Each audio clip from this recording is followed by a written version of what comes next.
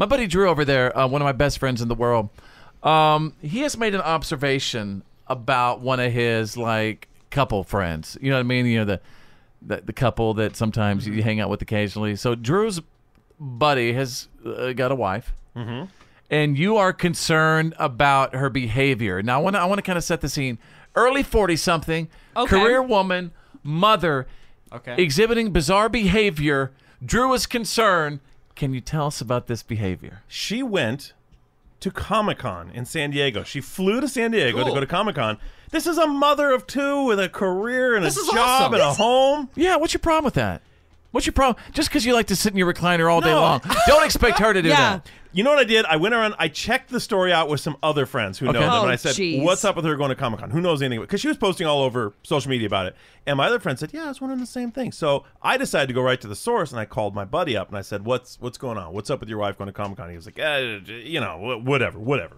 So she actually flew there and met with people there. Yeah, he said, she went with some other people.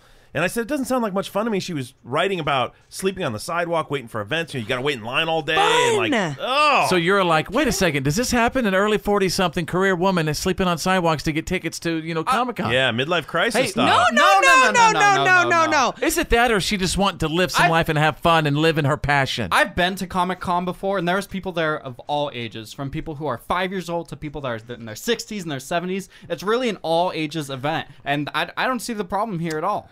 My son. Weirdos. No, we're not. My son Cooper, he went to Comic-Con. They actually put him on the website with his costume and everything. And based off of his photos, I mean, I'm not really into comic books or any of that stuff, but I would love to go there for the people watching, and I would love to go there for the interviews. I want to go there for the video. role playing. Yeah. I just want to go there and dress up like the mother of all dragons and just like go for it. Oh, Guys, you could dress like Game of Thrones? Yeah. Can we go You can this year? dress up as whatever character I would you love want. to go to Comic-Con sometime in my I'm life. so Let's go. Who would I dress up as? Who can I be? Buddy the Elf. A giant rope. Oh, Buddy the Elf is a good one. Yeah. No. No, Who's it needs to be like I've been told I look like Megamind. Metro Man from Megamind. I've been told I look identical to that dude. That's not really hot and topical right now, though. I don't care what it is. It's my costume. I want to be Optimus Spider-Man. Prime.